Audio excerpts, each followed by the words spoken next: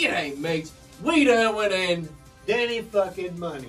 here to give you some college football review. Danny, tell him what the fuck's been going on, mate. I'm just not sure anymore, but I will tell you, OSU, we knew you'd blow it.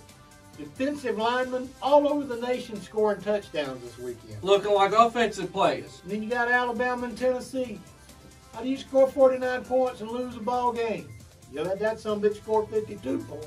Can't win a game that way. Damn, Bama, you should be jealous.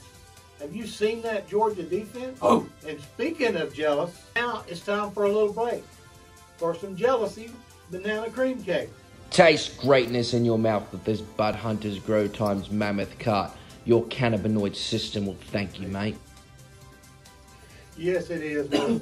Most excellent. Now, mates, now it's time for one of our favorite segments called Shit down your leg. And this is Tennessee getting ready to punt.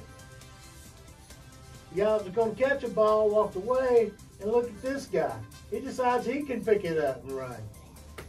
Coach Saban, the fuck he is doing is shitting down his leg.